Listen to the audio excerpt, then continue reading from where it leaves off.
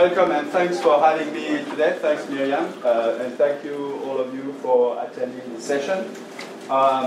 We're going to talk a little bit about blockchain today. It could be a one-on-one or it could be more advanced, depending on you. So a little bit about me first. I have two hats right now. I am working at ColliderX, which is a not-for-profit that co-founded last summer with the goal of incentivizing the development of research, development software, algorithm for blockchain. So we do crowdfunding, we raise money, and we give that money to responsible researchers who are doing important research on blockchain. Could be scalability, interoperability, security, and pretty much the only condition attached is that the software be released as open source. So that's ColliderX. I'm also working at Consensus. So ColliderX more like on the charity front, more like not just sitting on the board of these not-for-profits. As a day job, so that's becoming interesting, I managed to work on blockchain as well. Consensus is the largest blockchain company in the world. We have about 1,000 employees at that time. We're in 30 different countries. Some of my colleagues are today in Israel. We're doing development in all the parts of the world. We just announced, for example, a deal with the Union Bank in the Philippines, doing settlement across a lot of banks. I think 80 banks here in the Philippines, and doubled with the world premiere with Amazon Web Services for the deployment of blockchain as a service on Amazon.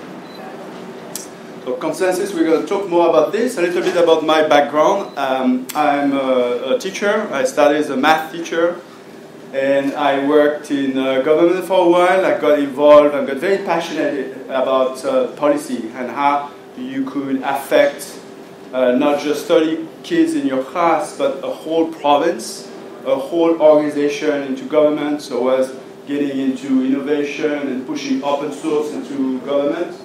My role as a tech expert in the Ministry of Education opened me a lot of doors where I could help different departments. So I helped the Ministry of Government Services to do procurement for the first procurement for software as a service at the time. I was involved in the development of the Intellectual Property Directive for the Government of Ontario, and many other very interesting projects. I later worked 2 years at Cisco. So at Cisco, I jumped the border in the private sector, trying to help both Cisco and our customers in education to innovate. Imagine what is the public sector of the future, what does a smart and connected world look like, and try to bridge the gap between a tech company and customers, which frankly I've been realizing that this gap is only getting bigger.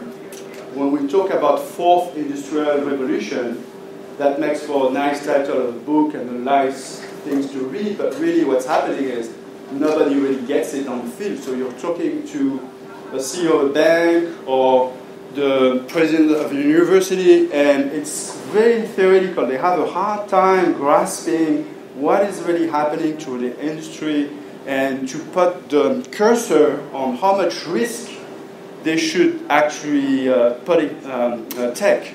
Like how urgent is the situation and how drastic the changes they have to implement today so they can stay in business in 5 years, in 10 years. So blockchain, AI, these are disruptive technologies that make the matter a little more worse. Because just quoting somebody from a friend from a pension plan, we were giving a panel last week. He said, it looks like in blockchain, 1 month is equivalent to 1 year in other technologies. I kind of agree with that. Things are moving at a speed that's really mind-blowing. It's really hard to keep up. And then I work for a boutique firm.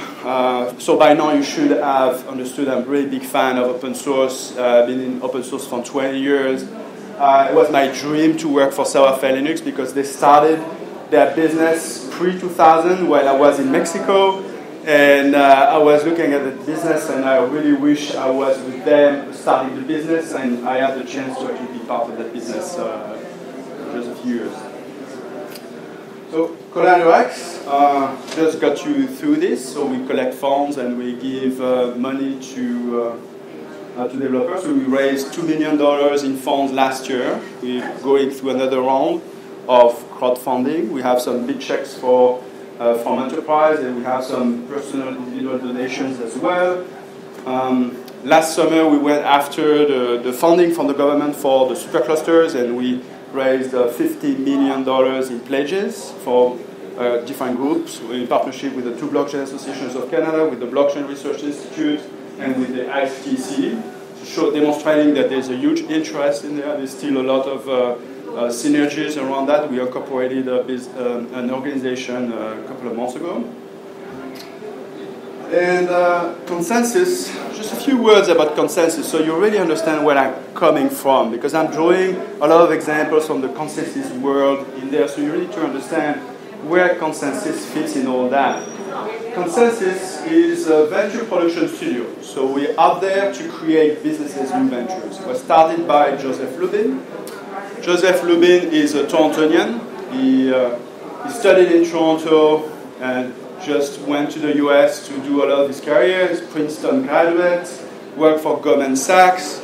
2007, 2008 financial crisis, went frankly disgusted from all of this, and went to do other things, and came back around 2013, 2014, worked with the original Ethereum team in Toronto, and built that fantastic technology, which is now Ethereum, the leading blockchain infrastructure with the most number of developers in the world. 30, 40 times more developers than the second blockchain after Ethereum. So the thing for when you develop a new network like the internet, the next thing that you think is, what is that good for? And the answer is nothing. It's not good for nothing if you don't have apps or services that you can use on a network. You need value on that network. That's what makes the value of the network. It's all this independent value you can draw from all the peers in that network. So Joe started Consensus to create those businesses that will create those apps and those services to add value to that business. So we have 5 different things we're doing right now. We are doing solutions. So I'm part of the solutions. We are doing consulting for the enterprise market, so bringing that to the banks, the oil and gas super majors. We work, Microsoft was our first customers. We work for GSK, we work for big banks, work for the Worldwide Fund, for all kinds of different industries and companies. Infrastructure is some of the products that we actually build are not monetized today. They're infrastructure layer protocol, security, plugins that you can use to bridge to that world. So these are, and also development tools that are free for download. So for example, MetaMask is about 1 million download. Truffle Suite is the leading developer studio for Ethereum. It's about 500,000 download by now. Capital, we have a couple of things in capital. We have a $50 million fund to invest in startups that are in blockchain. We're starting an accelerator program. In education, we have industry-backed certifications. In products, we have 40, 50 different startups that we incubate inside Consensus. Some of the examples I will give later, I'm drawing from these startups, and the reason is because that's the one I know the most. Doesn't mean that's the only ones out there. There's plenty of different interesting things going on in that space. So, I want to make this a little bit interactive. So, if you have a cell phone or tablet or something, you want to play with something, you can download Uport, and we'll come back to that later. We are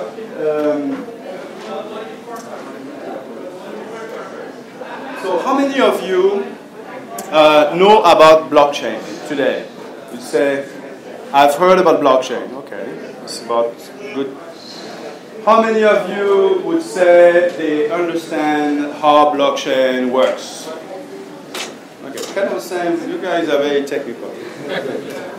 So I'm going to go a little bit faster. So the whole idea of blockchain comes, let's take the historical perspective here, starting with the whole phenomenon that started with Bitcoin. That Bitcoin is really the killer app for blockchain. It doesn't mean that blockchain is all about Bitcoins and about cryptocurrencies, but it's like email or web for the internet. It's what the first thing we think about. So, and it's easy to explain. So the problem with crypto money or digital money has been that you are able to copy very easily. So if I take a banknote and I scan it, if I could send a banknote by email just by sending a picture of a banknote, everybody could take that picture and copy paste multiple times and become rich, on the moment. So obviously that doesn't work. So what makes it work? So if Bob wants to send to Alice some money and shouldn't be allowed to duplicate that money. The way that blockchain solves that problem is conceptually by having a ledger behind the scenes where you have one central place in the web where the transaction is recorded and that everybody can look at. So if everybody can look at that ledger, then you can see where the money went. So there is no more double spending, because if I will spend my money, you can check my money also will spend, and you don't accept me sending another transaction. Now, to make it more interesting, a lot of people can use that ledger from anywhere in the world. And where is that ledger? It's decentralized. So everybody kind of keeps a copy of that ledger. Very similar if you understand how BitTorrent is working. There's computers that are always online connected to that network. They talk to each other on a network that sits on top of the internet. So the internet really connects everybody. These computers use the internet to connect to each other, and they form a super network on top of the internet. And they use their own protocol to talk to each other. What do they talk about? They talk about their ledger. They talk about the transaction they receive, and they make sure that everybody's in sync. Ethereum, which I told you that the consensus is mostly about Ethereum. What is Ethereum? In one word, is Bitcoin, this kind of Bitcoin ledger infrastructure, plus the ability to program some scenario scripts that we call smart contracts. So smart contracts is the idea that you can program something in advance. So it could be something as simple as a bet. You could say, oh, I'm betting with Victor here that tomorrow at noon is going to rain in Toronto in this location. You can program that bet. I'm putting some money in there. I'm going to put 1 Ether, 1 Bitcoin. It does the same. And we pump the contract to, let's say, the weather network with the right code, and the contract checks the thing at the right time, check the information, and then decides where the money should go. So if I win, I get all the money in escrow. If he wins, he gets all the money in escrow. So very simple. Smart contracts, though, now, years after, with years of sophistication, now we understand that smart contracts can be used to do things like programmable equity, for example. So what if you have a share in a company that is, from the beginning, programmed to act in a certain way? So, for example, if I buy a share, the share can be programmed in such a way that I cannot take my money back before 3 months. So I'm investing in a company for a certain time, and that dividends are already programmed in advance. So the regulators are starting to lack these kind of ideas. There's a lot of defects with, let's say, the crypto world that scares the regulator. A lot of scams that you probably heard about with these ICOs. People are just putting a white paper out there, asking for money, gets tons of millions of dollars, and then go to Mexico or Colombia or any fun place and spend their money there because and then they defraud their investors. So this is not good. So the regulators are paying attention. But the good news is that you can use the same tools, the same technology to enforce good behavior. So we're all learning in this, and this is happening. So blockchain is a lot of things. It can coordinate multiple actors. It can program behaviors, store value. What makes a blockchain? Certain characteristics make a blockchain. One important characteristic is immutability. So if you have some kind of a bank record, you don't want anybody to go in there and change anything on it. And if it's keep track of money, you don't want anybody to fiddle with your money behind your back. But if it tracks any other things, if it tracks a ticket to a movie theater, if it tracks a piece of real estate, if it tracks your number in a queue waiting for something to happen, it's the same idea. You don't want anybody to be able to fiddle with that. What's also important is after a financial crisis, we understand that banks can fail, but they don't fail, really fail. So who pays the bill is the customer, is the taxpayer, that's all of us. And we understand that central banks are doing a lot of manipulation. We've seen the currencies in some countries going up and down like crazy and people getting really scared or depressed to a point that or to one of loss of life. A very dramatic situation. So what blockchain enables is to avoid to have any central points, to have an algorithm that actually decides by somehow look around in all the nodes and look at the voting and get some kind of a consensus around all of the participants in that network to come to a conclusion that is not dictated or not controlled by a single peer like the central bank or by a group of authoritative peers like a group of central banks or a group of predetermined arbiters or people that have, or groups that have control. This is very important because a lot of work in that blockchain space is designed to implement game theory to make sure that no single one can take over the network, rewrite history, or gain game the system one way or another. It's very important. So immutability is really core to that thing. Cryptography is a tool, is a mean that allows everything to work behind the scene. I have a slide on cryptography, but it's nothing new in cryptography. Really, it's just a few things that we know, we understand: digital signature, public key infrastructure, these things that you're already using, you know or you don't know, but you're already using it. And decentralization is very important. I touched a bit about that. So, if I follow that definition, you have a lot of blockchains out there, lots of blockchain technology, I'm not going to name them, that are not really blockchain because they fail to address immutability. And one of the reasons why is when you have a limited number of nodes that make the decision, like even if it's a gang of 5 or gang of 6, these 5 or 6, they can still collude, like we've seen with the LIBOR rate in the UK a few years ago, right? So if there's a possibility of collusion, that's probably not a good blockchain. Not blockchain. So cryptography is a couple of very key primitives here. The hashing function, if you heard about hashing is a mathematical formula that takes any kind of digital binary, any file, any kind of thing you digitally throw at it, and put it in a box, fixed format, same number, and the mathematical function is optimized to distribute evenly. So you're very likely to obtain a unique ID or fingerprint for something you throw at it, right?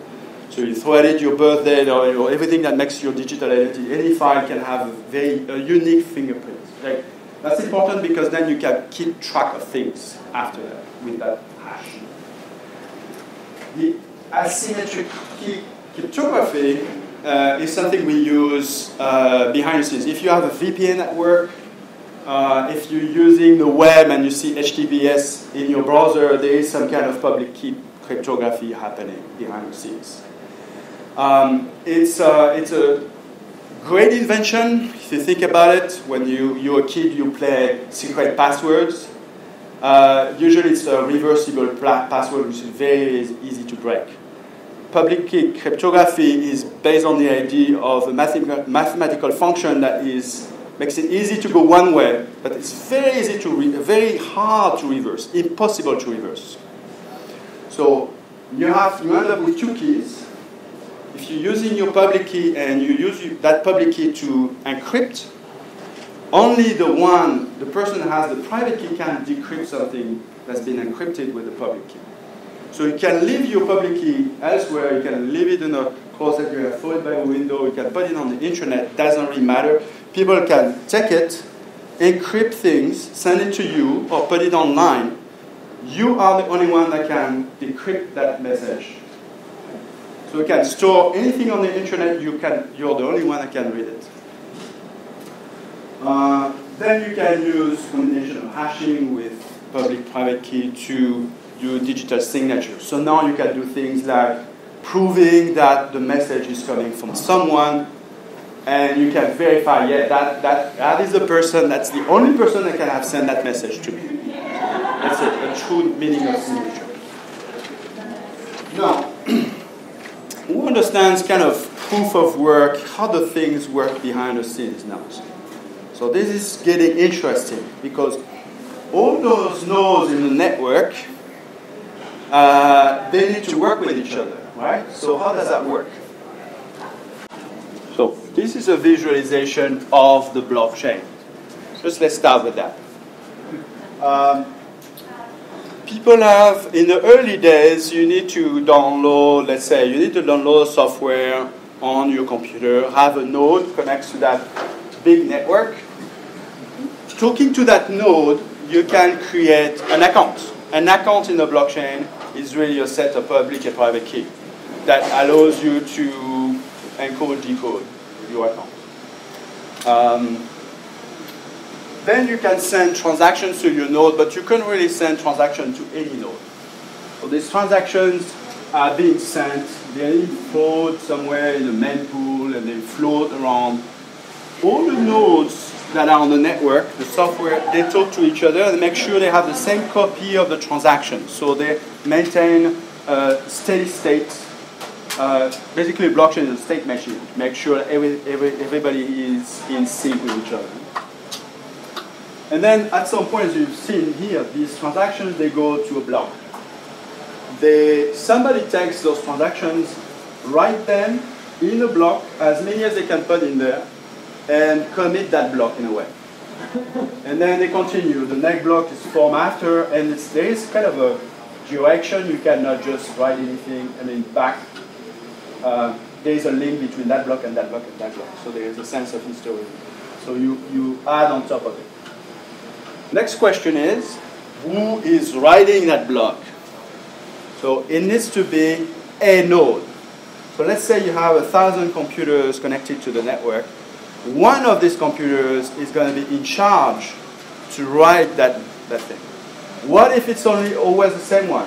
No, you have a problem, because if I have control, then I can be somehow perverted or corrupted to actually take advantage of this control. If I know if it's always me, then I can prepare and plan my thing and cheat a little bit. So there is a random selection. There's many ways to select a node. The most current one right now for Bitcoin and the one used for Ethereum as well at this point in time is called proof of work. So a node, all the nodes, they solve some mathematical equation. It's like bingo. The first one that finds the answer says, I have it, right? So the other people say, how come you have it? But you just show your bingo card, looks, all the things are there, I have it. So it's very easy to verify that someone found the solution. So the node that got the thing right, they just got elected to fill that block, the next block. Next time around, same competition, another node might be selected. But right now, I'm the node who decides what's in there. So I'm taking a lot of transactions. I can pick the transactions I want. So most nodes are very rational. They look in the transactions and they look for the tip. Because when you send a transaction on Ethereum network, you can leave a little extra money in there. So the person that has the opportunity to write that node, they look in there and say, okay, this is like they classify. They take the transaction that have the most tip, the better money in there, and they write those.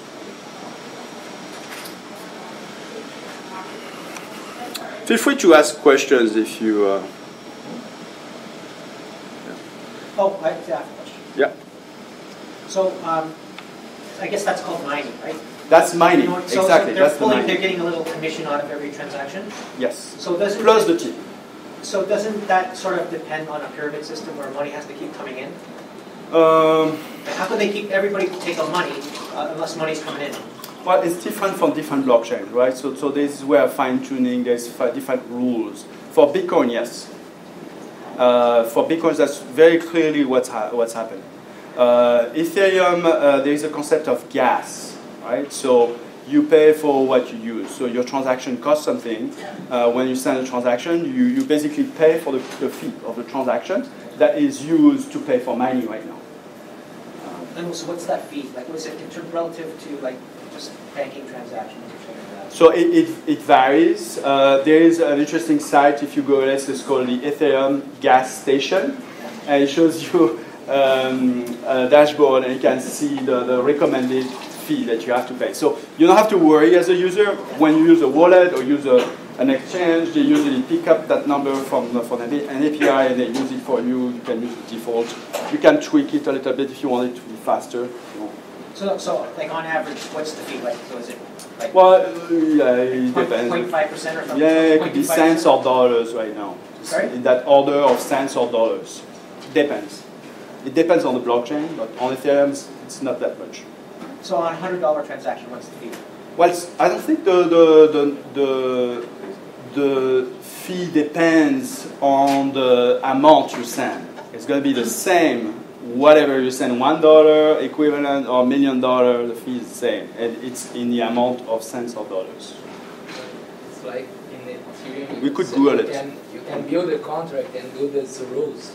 So it depends on the complexity of these rules and not the value that you put in those rules, right? So yeah, so I'm trying to keep it very light and simplified. But yeah, so you have two types of transactions in Ethereum. You have sending something direct account to account, and there is that fee. And there is a smart contract. So if you activate a smart contract, you send a transaction to a smart contract, it will execute the code in there. So there is a guarantee that the code won't run in an infinite loop that will draw the system to a halt. So that smart contract will consume your transaction, and when money is running out, then it stops. You can buy it before it's complete. So that's where also transaction, the fee comes in to ensure. So proof of work is very expensive. It consumes a lot of electricity. It's somehow complex. The fees are more expensive than you'd like, but it's the price you have to pay to maintain security and to maintain trust that nobody can game the system. Ethereum, though, is moving to another proof of consensus algorithm. So you have different ones. And that's all about how you select a node. You could do round robin, which is basically throwing a dice, and see whoever is elected at that point in time. That could work. You have proof of authority, where you design those 5 nodes or 10 nodes or 12 nodes or 2 nodes ahead of time, say only those can do anything of interest. In there they command everything. But I told you about the issues about that one. The benefit is transactions are really fast, and somehow people who like command and control, they like that because they want to keep control, but there are drawbacks. Raft democracy, you can have some game in there where people elect each other, they elect nodes.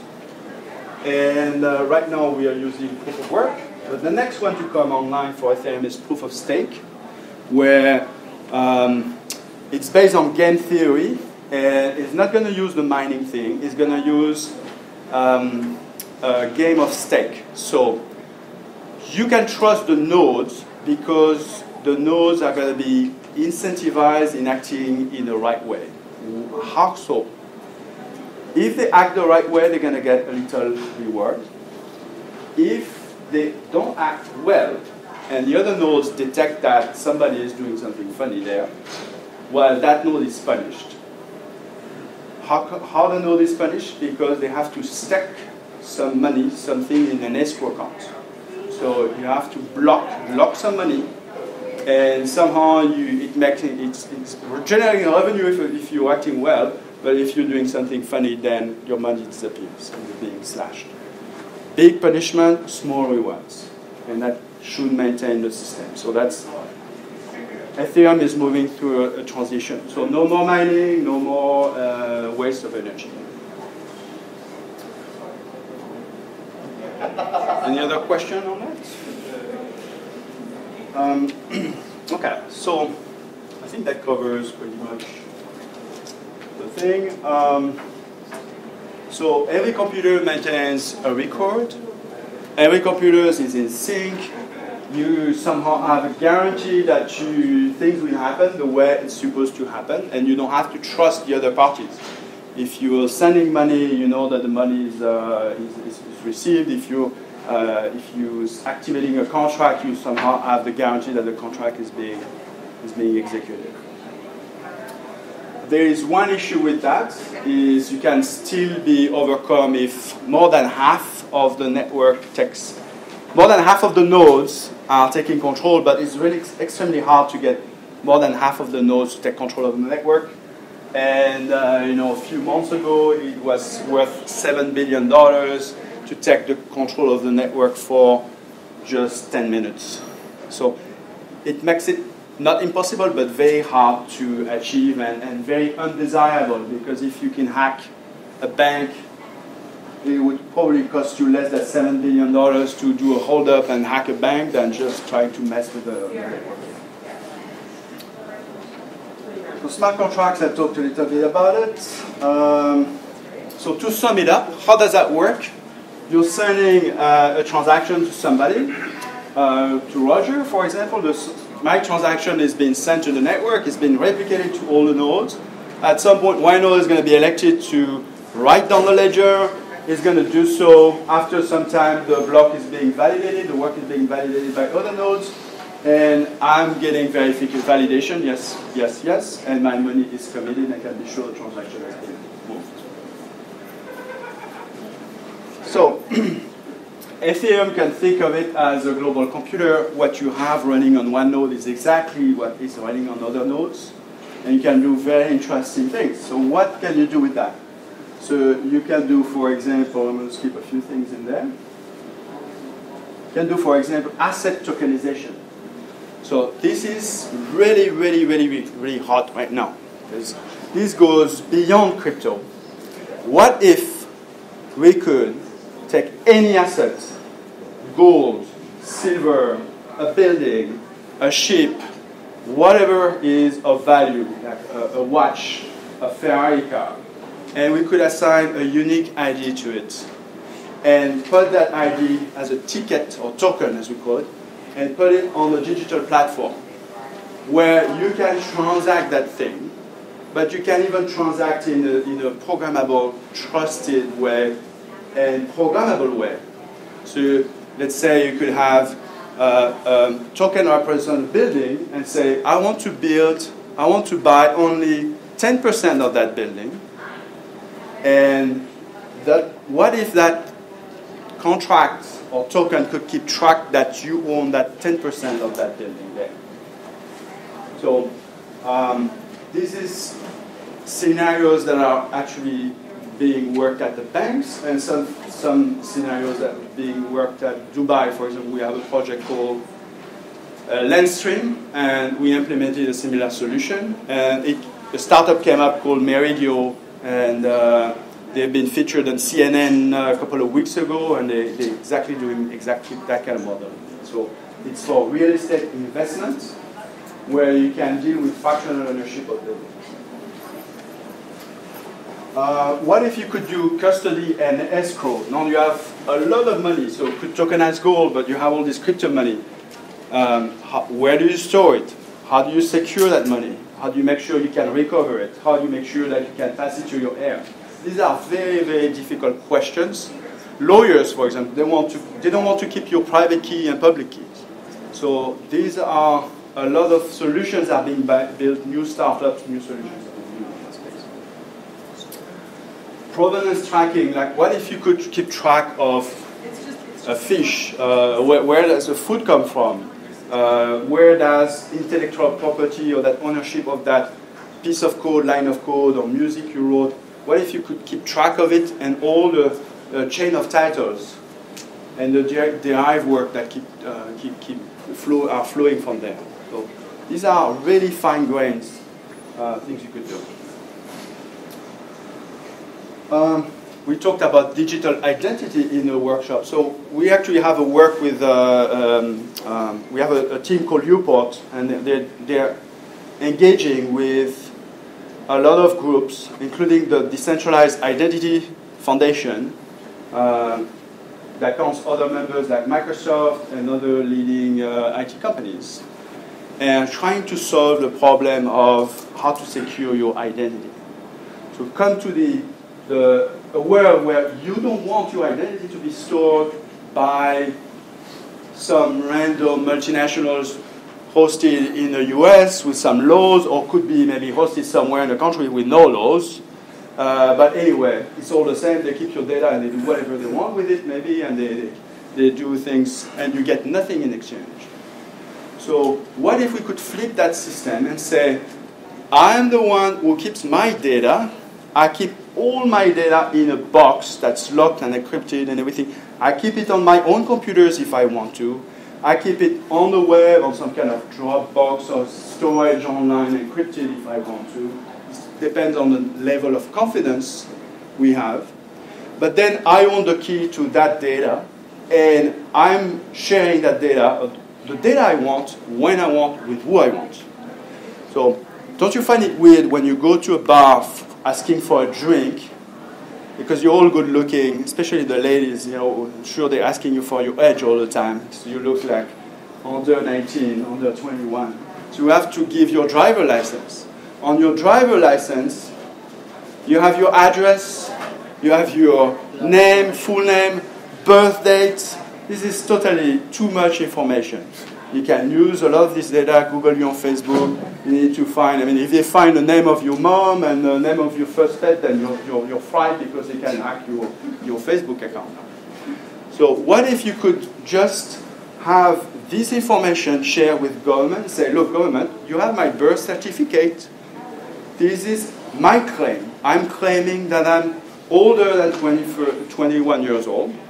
Can you verify, can you validate that claim? Government says, looking at your birth certificate, Mr. Lijour, yes, definitely you're way older than 21. Yes, and the claim is validated. So they put a digital signature on that claim. Now I'm going to the bar, and I don't have to share anything I don't want to share. I can just share my claim and say, look, the government says, yes, that's right. And we can get the claims signed by a lot of people, government, school, friends, and whoever you want. Probably the more the better, the more you can trust. So, furthermore, identity is way more than just your passport number and your birth date and your name. It's also your digital footprint. It's also the sites you log into. You know, why are these cookies tracking you? Because this has some value. People want to know, oh, you've been there, I can cross-reference it, yeah, that. And they make a shape of you as a customer. What if you could connect to the world through different touch points? So when I connect to Google, when I connect to my bank, when I connect to Facebook, I can use different logins or different IDs, but all generated from my own single identity that I control. So now I'm interacting with the external world with different kind of ideas, scrambling my footprints on the digital world and making it really hard for people to track me. So that's another level of security. So UPort that you downloaded allows you to do that, for example. They have some APIs. So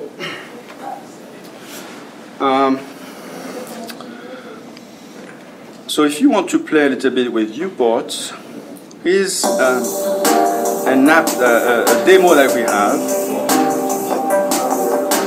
I'm gonna try to, yeah. So on the app, yeah.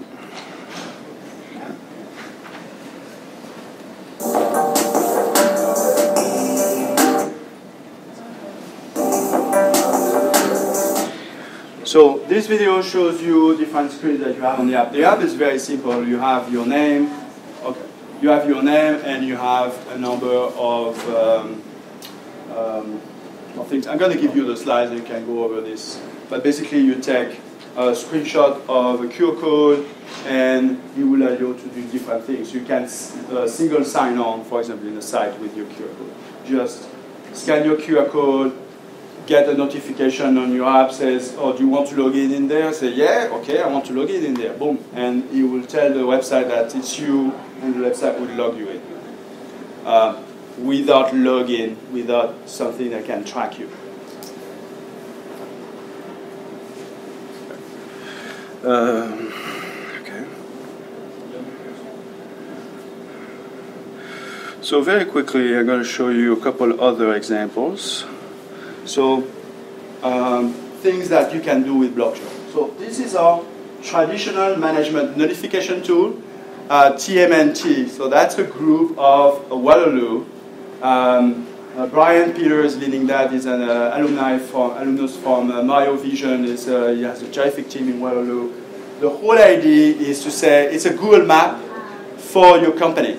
So you can map out where people work. So at Consensus, we are organized as a holacracy in circles. So you can assign yourself to different circles. So I'm in the Canada circle, I am in the solution circle. People can look for me on the map and they can know where I am, which team I'm part of. And if they click on me, they have some kind of LinkedIn profile that belongs to me with some of my information.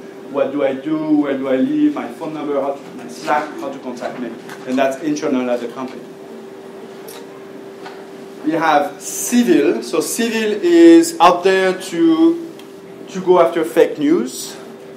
So think of it as a Huffington Post. So everybody can come up with news and articles, but somehow there is a consensus mechanism that goes around like some kind of peer review that the crowd is going to say, well, this is the real news, and like, forget about those news that are not so much interesting. And there's no central part, there's no censor in there, it's the crowd that does that. This is the Union Bank I told you about. So it's about settlement between banks in the Philippines. So Viant is out there to do the tracking of the fish, tracking of intellectual property. They work with top oil and gas super major, and they've been featured on the CNN video as well, as I mentioned earlier. Alethio is the big data and AI visualization tool. So what they do is they combine blockchain and the big data analytics machine learning. So they take a copy that's very close on the data on the Ethernet network on traditional IT systems that are optimized for high throughput. So now they can run all the good things, the Hadoop, the Spark, and all this machine learning and all this AI tools. So you can output visualization. So this one is a study that's been done on the spread of the Gnosis token after the token launch. So people are buying this token, where does the token go?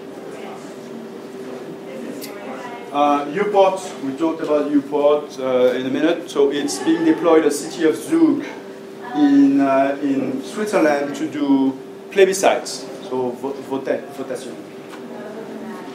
referendum. Future of work. So what, the nature of work is changing. So people are working more temp work. There is the gig economy. So maybe you're working just for a simple task, a micro task. Maybe you're just doing a logo, or maybe you're just doing a 1 week worth of work to do some research for some firm, and then you move on to the next one. So the Bounties network allows you to put those tasks online, say, I need a logo, and people come in and they compete and they are paid. And this is all adjudicated and coordinated using blockchain and a consensus mechanism in the back. So if you think a little bit about it, it's really crazy because there is no person behind it adjudicating where the money goes if the task is complete. It's based on consensus that's described by the Delphi white paper, and the lead architects and CEO of that startup is a young kid from Waterloo. Grid Plus is an example in energy. So it's about if you have some extra energy output from your house, maybe you're very green, you have some solar panels, you can sell or resell your energy to your neighbor. And we're working with the regulators in Texas to have this launch. It's a very promising scenario globally. You have Balance, which is some kind of QuickBooks for crypto. So it has some very interesting properties beyond the things you can do your chart of accounts, income statements, and everything, prepare your taxes. But the fact that it's crypto, you can actually track things over time. So there are some interesting strategies you could use to do your accounting on the blockchain.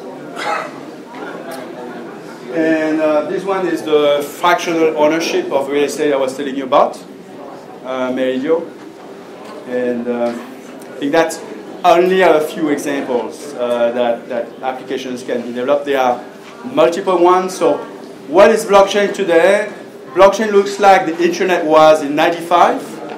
It's a very immature, emerging, fascinating world where we're building technology that could be the next Google or the next big platform.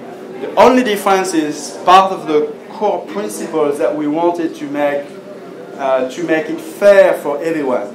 So we don't want a few companies to capture the full value. We want to push the value to the edge of the network and allow every single individual to capture the value that they generate on that platform. So that's the hope that we have. And please reach out to me if you're fascinated or interested by blockchain and as fascinated as I am. Thank you.